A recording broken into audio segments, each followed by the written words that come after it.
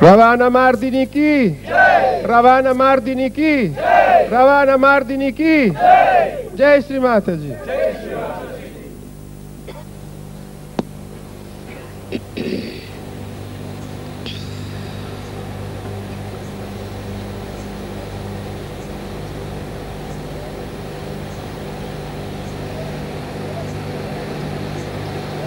I am sorry what has happened yesterday. But I think the war has begun between the evil and good. And after all, the good prevails. In these modern times, evil used to prevail on good. But now, in this Kruta Yuga, the evil will be completely conquered by good. And not that, but good will spread all over.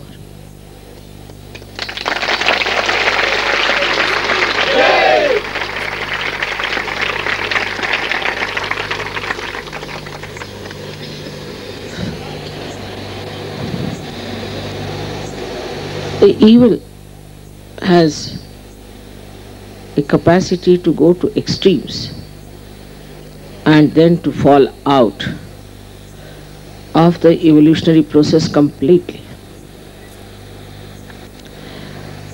Because they are blind, they cannot see the good. That's why they are evil. If they could see the good, they would give up their evil. In our country, which is a country of yoga, especially Maharashtra, which is the country of the saints, I was amazed to hear what people are up to. One of the real source of this nonsense seems to be Rajneesh, the horrible fellow, because he has made an exhibition here absolutely renouncing all the deities and saying all kinds of dirty things. And I think the chief minister of this place is also hand in glove with him.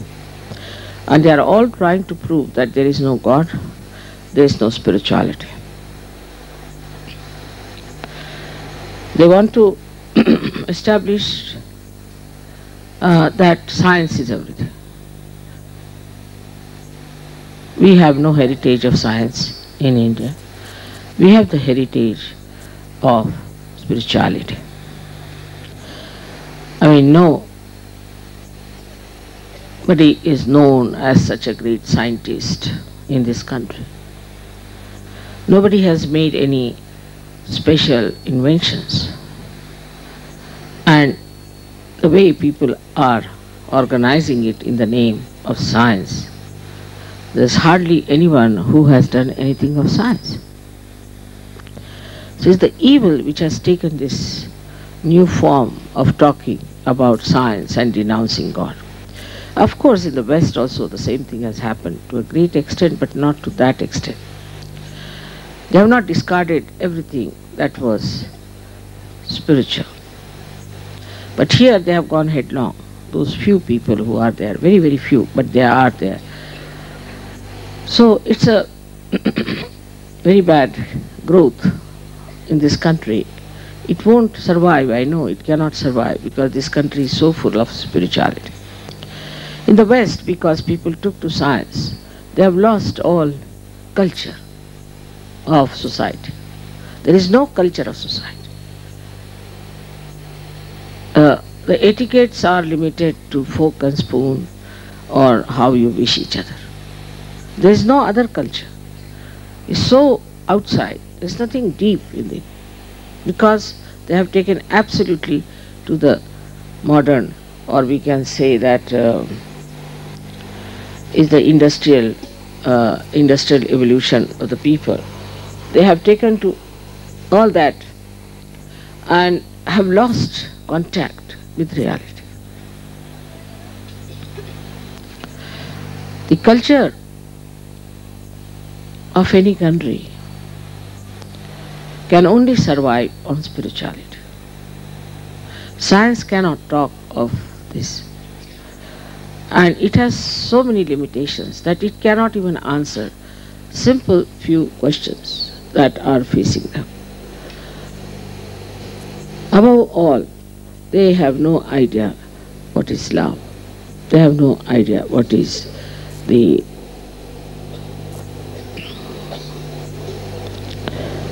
all-pervading power. Now you all have felt it and you know what it is. And you know how to use it. So, under these circumstances, I find that those people who are mediocres in Sahaja Yoga cannot help much for establishing goodness. You have to be very clean within yourself. You have to be very powerful within yourself. And you have to be extremely sensitive. So, we are not to waste our energy, our attention onto superficial and nonsensical things. We have to get out of it. We have to become people who are detached. Detached from any things which create problem. If you take a detached view of everything, you will have a kind of a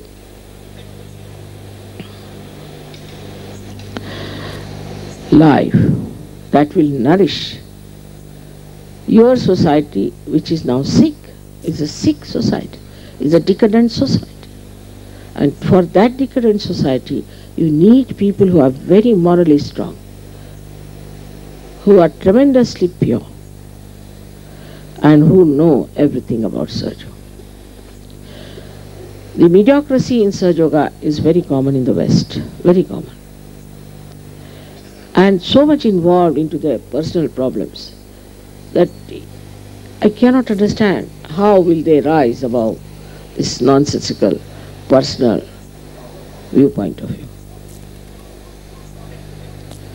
So, one has to realize that the whole tree that has grown outside so much due to industrial revolution has to seek its own nourishment from spirituality, which is in India, no doubt.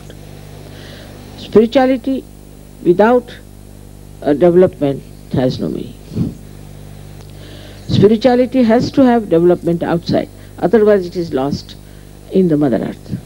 It has to sprout and it has to show results, which we are showing, no doubt. In so many ways, Indian Sahaja Yogis are trying to show that, though they are rather slow about that part. So it's something funny that in the West people are rather slow, Sahaja Yogis are rather slow about their spirituality. And in India, people are rather slow about their manifestation outside.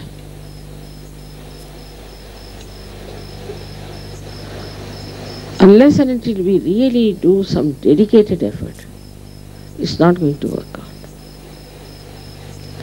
So I hope, as we have circulated letters, that we have come here not for fun, but for dedication and for our ascent, and it's a pilgrimage.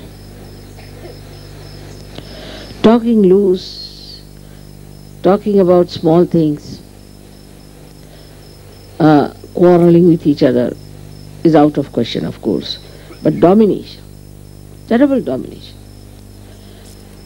of falsehood, just to think that we are leaders or why is he leader, shows that we are not yet worthy. So the worthiness of a ship is very important if it has to fight the turbulence of the sea. If it cannot fight the turbulence of the sea, then it is definitely not seaworthy and it is absolutely useless because it cannot go across. In the same way, if you have to be something, you have to work it out in such a manner that you really become worthy of crossing this ocean of illusion and that many could cross with you. As in India, they have started at every place, at every home, at every family, a center. If they invite people, they talk about nothing but Sahaja Yoga. Now you can go all out to talk about it. I give you permission to tell them that I have come. There's nothing to hide.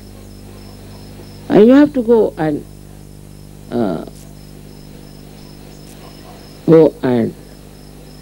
open the doors of many churches and many temples and many organizations and tell them that I am there.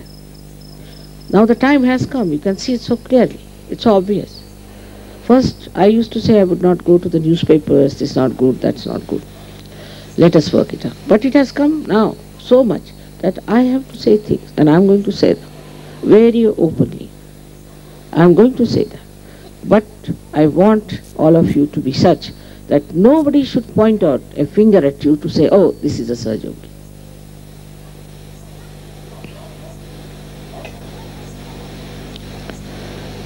And how this Sahaja-yogi is behaving. If somebody is stupid and not working it out, it's better to get rid of such a person, or else help that person and tell him that you have to come up. You can't be here. We don't want mediocre people here. We want some very extraordinarily pure people. The purity is the main point which we have to have. Once you are pure, you don't have to worry. Then I'll look after you. But the purity of mind, purity of heart, and the purity of your attention, these three things are very important. When it works out, you'll be surprised, collectivity will grow in no time. There's a tendency among Sahaja-yogis also still to go back to the same materialism and to try to have your own house, your family, your children, sort of a nonsense. We have to be in the ashrams and we have to work it out. We have to work it out very beautifully that we all live very happily in the ashram. But I find still people cannot work it out that way. They are more concerned about their jobs, concerned about their things. Once you live in the ashram, I will see that you get everything. But if you do not want to have the blessings of God, how can anybody help you? So tremendous sacrifice is needed. Of course, as you know, in Sahaja Yoga, I don't need any money from you at all. But sacrifice is very important. A sacrifice of nonsensical ideas that you have. In every way, we have to show that we are Sahaja Yogi. The way you dress up, the way you live, the way you think, the way you behave, the way you have relationships with each other, and the way you lead your married life, and the way you look at your children.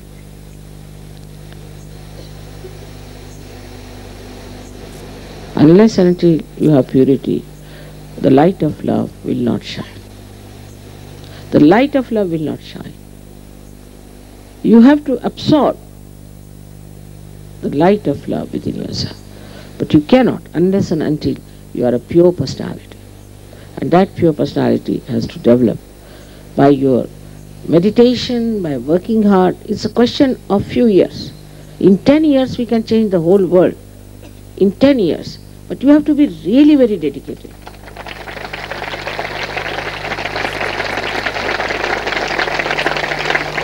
It is you who has to change, not me.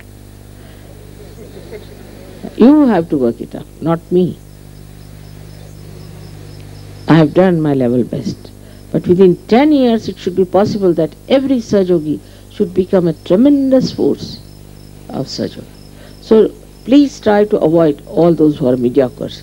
If you find mediocrity, the leaders must go all out to correct them, all out to tell them off. Don't tolerate. You don't have to be very mild on this point. You have to tell them frankly that, see now, you are an extremely mediocre person for Sahaja Yoga. It's not meant for mediocres. It's not meant for foolish people. It's not meant for stupid people. It's meant for something who are ready to sacrifice anything for the sake of truth. These people are saying that, why don't you go the way of science? I say, why don't you go the way of truth? Take to truth. Science is not truth. Today it might appear, tomorrow it disappears. Today you may think it is correct, but every hypothesis is challenged, every law is challenged. That's no law. You have to use Sahaja Yoga in every practical life, everywhere. But in no way you have to be fanatic about it. Like I have seen some people start giving vibrations, or they start moving their hands for bandhans. Even if I am sitting, they are doing like that. There is no stupidity about it. It has to be very dignified, decent and decorous.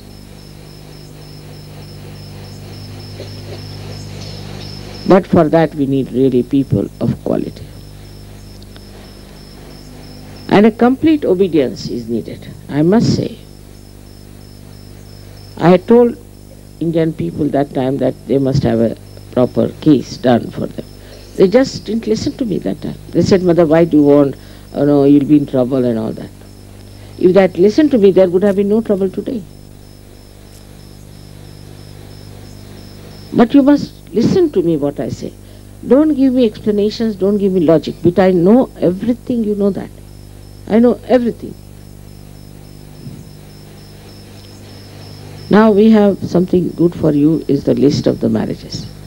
But marriages is not such an important thing that you think about. It's not such an important thing for you that you dedicate or your attention to that. It's just by the way. Because you have to have a marriage, that's why. There's no need even to have sometimes. But you have to have it. And then letters after letters about your marriages, about your children. I just don't want to read that. Nothing about Sahaja Yoga. If you are detached, whatever may be the quality of your wife, you will not fall. Whatever may be the quality of your husband, you will not fall. So one has to be little concerned that what are we doing? What have we achieved? What are we going to give to the world?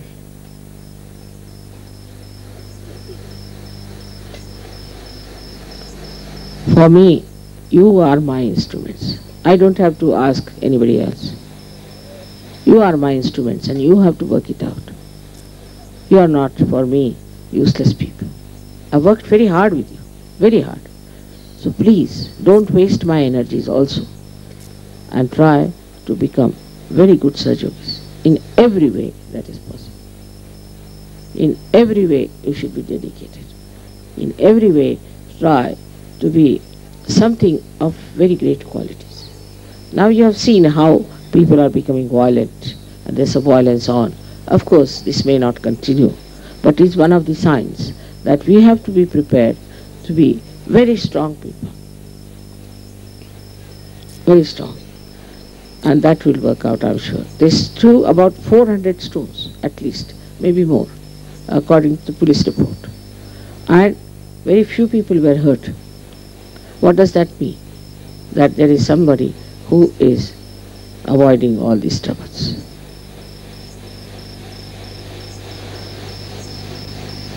Regarding our tour further, now I have decided we will not go to Atit because the commissioner, the DSP has told me that it's better not to go. These people are very bad and they are criminals. So now till the election comes in, they will be behaving like this manner. After the election, of course, they'll be put down. So you should go by the understanding of the time and directly to Sangli. So we'll go to Sangli, we'll have a puja there, you can do shopping, whatever you like. And then from there, we'll be going to Brahmapuri. But it's not fun. It's not fun. It is our development. Otherwise, we'll be coming to India, going back the same empty-handed. I want you, everyone, to be extremely active in your own sphere of life, to talk about Sahaja Yoga. You must wear my badges, you must wear my rings, you must wear my necklaces, so that people ask you, who is this? Then you should say, she is the Holy Ghost. You can say, we think she is the Holy Ghost. Let us see what happens. So, it's a serious thing that I felt that I have to talk to you, and that we have to be very, very careful about how we look at ourselves. We have to be aware. We have to be aware about ourselves and what is happening. I've been telling you this many a times. We have to be aware as to what we are and what is happening. But if your jobs are important, everything else is important, how are we going to work out such? So there has to be awareness. And with your awareness, the light will spread. But it's not silent. You have to talk about it. Eloquence is needed. It has to be eloquent. All your light has to talk. The light has to say. The light has to express. And has to be very confidently done. Let us see now, after going from this tour, how far people establish new things. So far, what my own opinion is that there are 50% of Sahaja Yogis in the West are still quite mediocre. And 25% of them are just there to take advantage. If they can get something free, they would like to do it. 25% people are like that. It's very sad, but it is so. But I must say, Indians are poor people, but they will not do anything. They will never take anything free from me, nothing. They will not. They are very self-respecting. And that is what we have to develop, that self-respect. Like I have seen, I had a house in Hounslow. Everybody went there and stayed there free. Now we have a house there in Shooty Camp where everybody goes, who has no job goes and stays there. It's such a nonsensical thing. So I'm even afraid to start any ashram in London, because same thing will start. If they can take advantage, they would like to be there. Even a spoon they would like to carry like that. It's a shameless thing for a Sahaja Yogi to behave like that, I think. We have to have full self-respect. We must understand that we have to sacrifice and do something about it. Because this is the last leg, I would say, when I'll be talking to you about all these things, and in the beautiful atmosphere here and on the bank of Krishna river. We have to understand that the river flows, it makes a sound. It makes a sound to show that it exists. But we are not only rivers. We are all the mountains, rivers, everything of the universe we are. And our manifestation is like a big zero, as if the Mother Earth has been emptied out. It is time that we should watch ourselves and see ourselves. What's wrong with us? Very important. I had to say this once again and again. But I don't like to say these things because I love you so much. And I care for you so much. And you people also love me. But loving me is not sufficient. You have to love yourself and respect yourself. Only yourself is going to work out. As Shivaji Maharaj has said, Swadharma Vadha. You must develop the religion of your spirit. That's what we have to do, is to develop the religion of our spirit. And once it happens, we can get the whole world completely emancipated. This is our work, and if we fail, then it is the responsibility of Sahaja Yogis and nobody else. So for everyone, I have to tell you that I don't have to please you, you have to please me. For a small thing people react, for a small thing they feel bad. If I don't smile at somebody, they feel bad. In little things they feel bad and they react. If I say anything, they react. So how can anything go into you? If it is such a convexity, how will you absorb it? It is important that we should try to absorb with humility, with understanding. Now you are Sahaja Yogis, you know I am Adi Shakti. You have had photographs, you have known that I am Adi Shakti. But how much are we absorbing? How much we are taking within ourselves? This work is much more than any one of the incarnations had to do. It's much more than Christ, it's much more than Rama, much more than Sri Krishna. So create such great people among you. Because I have the power. Only thing, you have to have the absorption power, the acceptability. But if you run after something very cheapish, and something very frivolous is impossible. You have to ask for your depth, and you have to take in whatever is emitting from my being. I hope now you all will take it up seriously. Do your meditation every morning, whatever may be the time. Every morning we have to do the meditation, and we have to see that we finish our work in the night, and then we do little meditation and then sleep off. Without meditation you cannot grow, and that's why everything doing, you have to know that you have to get up in the morning, do your meditation, and then you can take to your work. Daytime, if you want, you can rest for a while.